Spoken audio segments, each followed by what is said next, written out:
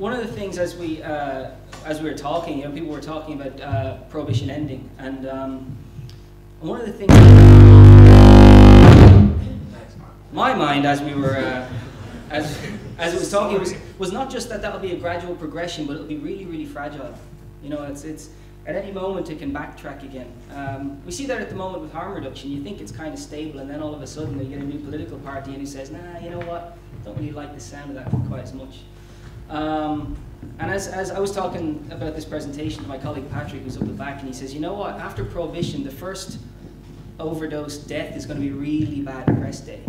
You know, and it wasn't to be glib, it was to say, you know what, that's going to be on us, and it's going to be, see, I told you so, see, it's starting. You know, the first kid that gets into their parents' legally purchased stash and comes to harm out of it, see, I told you so. It's all starting now, and that's the fragility of it, I think. This is called, by the way, Children After the Drug War, Lessons in Unintended Negative Consequences. And then I realized that I hate that phrase, unintended negative consequences, because we know the consequences, and if you've foreseen them and you carry on regardless, that's negligence or recklessness or just blatant disregard. So I put in missed opportunities instead, because I want us to imagine we're in the future here. I want us to imagine that we've done away with prohibition and we're already there, okay? Now, hopefully this will work. There we go, look. Okay, so, you know, during the, this is my book, by the way, See Children of the Drug War. And I'm not going to get into it. It's free to download online at childrenofthedrugwar.org. It's a Creative Commons book. And it's got 16 chapters in it from different authors, and it's about all sorts of harms to children and young people caused by drug policy. I'm not going to talk too much about it because I think that would be wasting time talking to people who know that. It does have a chapter in it, though, by Steve Rolls, who wrote Blueprint. And I asked Steve to write the chapter. He sits in the desk next to me in our office, so it's kind of easy to get him. And I asked him to write a chapter about how legal regulation and control would better protect children, which he did, and it's very good. So the two main points. Look, the harms to children from drug policy, I think, are legion. And regulation will make things better on many, many metrics. You can pick any one. But my point, and what I want to get to is this, right? Imagine the criminal market's done away with. We're now into a legally regulated market that we put in place. Any of the unintended consequences of that, that's on us. So for the rest of my presentation, we're not entitled to the comparison anymore, right? You're not allowed to say, well, you know, at least it's not as bad as it used to be, because that doesn't help the people being harmed in our future scenario, right? And in my case, I have children in mind because, well, I'm a parent, but also I used to work in child rights before I got into drug policy. So that's my starting point, right? We're not entitled to the comparison. Keep that in mind, because I'm going to say some things where it will jump in. You think, oh, well, Jesus, at least it's not criminal gangsters. And it leads me to my first point, actually. Yesterday, one of the speakers in Charles's film, she said, you know, we don't have to do anything much. We just have to undo something bad we did. I don't actually agree, and I'll tell you why. Because it's been around for a long time, prohibition, and the world has changed. It's a very, very different place now. And one of the biggest phenomenon in the last 50 years is the multinational corporation. So we have to be a bit vigilant here, right? It's all well and good to talk about, you know, small level vineyard models and cannabis dispensaries and all that kind of stuff. But fighting off that lobby is going to be really, really hard. And from evidence, we know they can't be trusted. And just thinking about kids, right? We've got the Nestle breast milk scandal in developing countries. You've got junk food. You got pouring Ritalin into children that don't need it. You got Alka-Pops and the grotesque marketing of alcohol in developing countries. And of course, we got the biggie, we got cigarettes. That last little photo there, it's an article in Tobacco Control about British American tobacco on Facebook. One of their little ways of getting around advertising. Now, that's all difficult to manage. Again, the opportunity there is that with corporations, there are levers you can bring to bear that you can't on criminal gangsters, and that's one of the benefits. But like I said, ignore the comparison. We need to actually bring those things to bear, and that's going to have to start being thought through right now. It gets alluded to in Blueprint. You know, we have to deal with advertising, we have to deal with this. Right, but we need to see a little bit more detail if, when these harms start to be on us, we can say, look, even if we use the word due diligence, look, we're doing our best, right? There's going to be some fallout and we're going to try and mitigate it. I just think if we get stuck in the comparison with criminal gangsters, we're not going to move on. So my point here is that the corporations are difficult. It's difficult to trust them. We talk about taking drugs, illegal or illicit or controlled or whatever we want to call them, drugs, out of the international drug control system. Fine. I'm not sure I want them under the auspices of the World Trade Organization either. And with that in mind, what you see, I mean, the corporation itself, there's an interesting quote here. Let me see this. I'll read this one. Right? This activity is flexible and opportunistic, naturally exploiting the most vulnerable workforce and seeking out locations where it can operate with minimum cost and interference. Sounds like a corporation to me, right? That's Steve Rose talking about criminal gangsters in the drug market. These two photographs are not related to drugs, but they are fables in negatives. The first one is about water privatization in a place called, well, two places in South Africa, Fiery and Orange Farm. And the reason I bring it up is because a British company, Northumbrian Water, owned 51% of the water management company in Johannesburg. Now what they did was they imposed water limiting devices that made people prepay for their water. And that happens in developing countries, but what's interesting, of course, is that it's illegal to do that here. This one on the right, that's Cape PLC, and what they were doing was asbestos mining in Africa, and that's illegal to do here as well since the 1960s. Both of these ended up with trials, and in both cases the plaintiffs won. Good news. Because that one ended up in a massive cholera outbreak, and that one ended up with people dying of asbestosis. Why do I bring it up here? Well, it's this. Child labour, right? Yes, the comparison, children work in the drug trade with criminal gangsters, but that won't be on us anymore. What we'll have to deal with is the fact that corporations might possibly use children in their work for something that we pushed for. That's on us. So that picture there is a child in Kazakhstan working in a legal, totally illicit tobacco plantation. His hands are destroyed because of the nature of the work. It's a similar injury you get as a Rasputin pulling coca leaves. And I'm not sure I want Philip Morris International, by the way, controlling cannabis, and I'm not sure I want any of these corporations with their hands on coca. I'd be really surprised if there isn't already a genetically modified Roundup-ready coca leaf out there somewhere, if I'm really conspiratorial, because here's my sales pitch. I'm Monsanto. I'll go down to the Colombian government and I'll say, you know what? Here's how you're going to control this. I'm going to spray the crap out of everything with this chemical, but I've made a plant that can resist it, you can control it, and we can sell it. And I don't think that's any less offensive to the indigenous people and the campesinos who are currently worried with the criminal gangsters.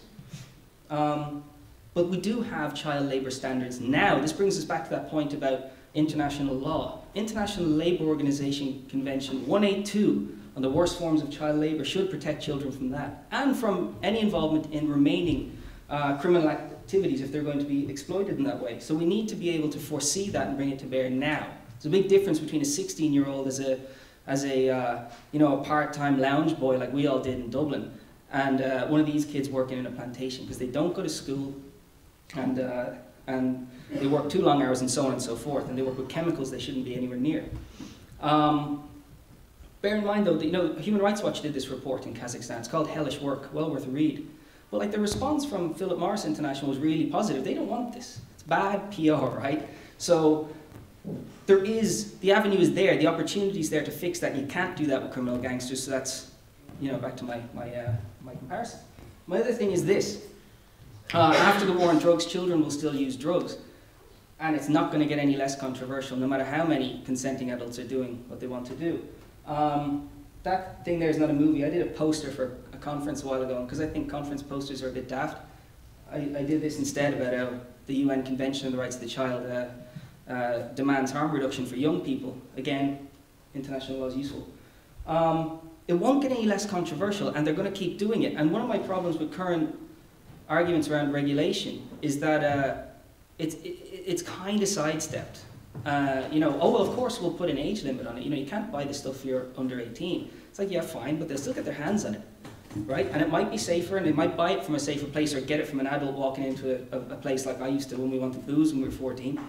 But again, there might be side effects, and that's on us. And And even in lobbying to get to a post-prohibition world, I worry about a few things. One of them is trade-offs. How to describe this? It's like saying things like, oh, well, you know what? Let's just get towards regulation, but yeah, we'll put that age limit on. Or you see it with harm reduction programs now. Look, just give us our program. And they say, well, fine, but if you're under 21, you're not getting in. It's like, okay. We can't allow that to happen because we need to be able to foresee the other laws that need to be amended, right? We heard earlier about the Misuse of Drugs Act. In lots of countries, you've got your Central Narcotics Act, but then you've got other ones, child protection laws that might need to be amended, for example. You've got what are called aiding and abetting laws or encouragement laws. So one of the trade-offs, we'll say, I'll tell you what,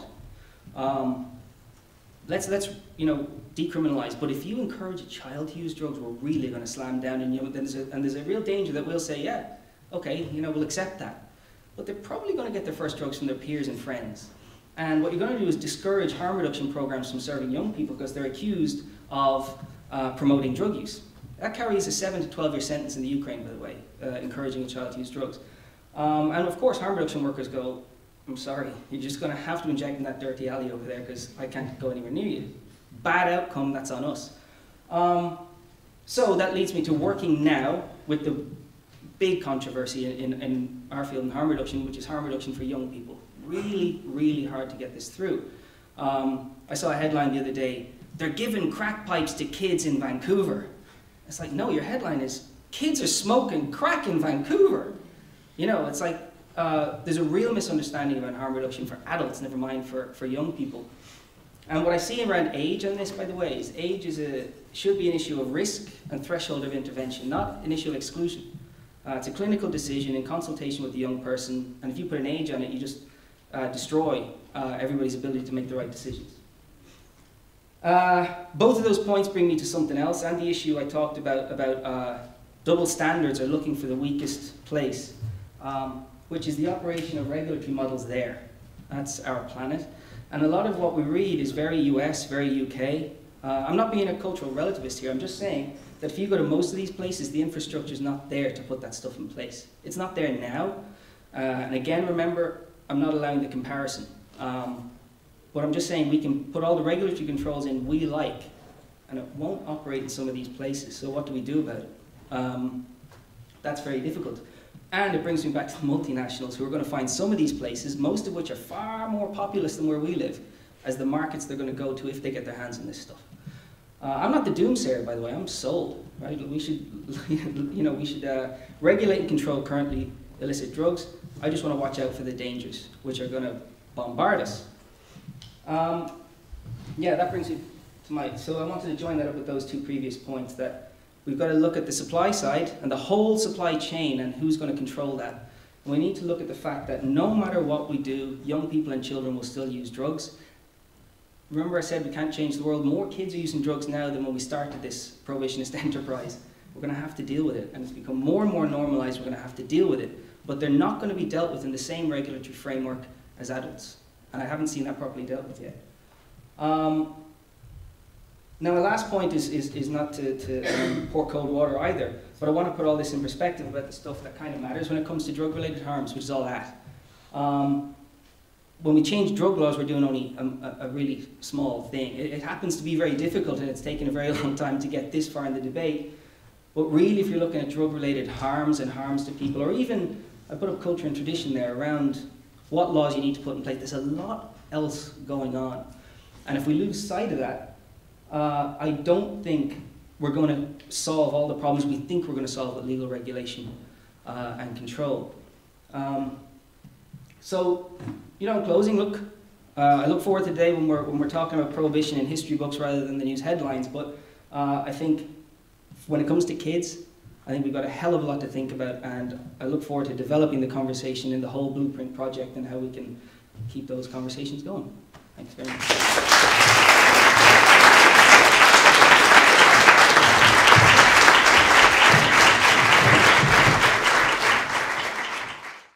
See, I told you so. See, it's starting. The first kid that gets into their parents' legally purchased stash and comes to harm out of it. See, I told you so. It's all starting now, and that's the fragility of it, I think.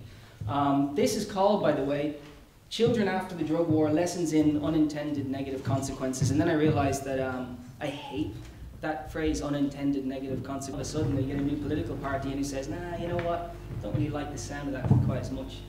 And as I was talking about this presentation to my colleague Patrick, who's up the back, and he says, you know what, after Prohibition, the first overdose death is going to be really bad press day. You know, and it wasn't to be glib, it was to say, you know what, that's going to be on us, and it's going to be, we're talking about Prohibition ending. And one of the things, my mind as we were, as it was talking, was not just that that'll be a gradual progression, but it'll be really, really fragile. You know, it's at any moment it can backtrack again. We see that at the moment with harm reduction. You think it's kind of stable, and then all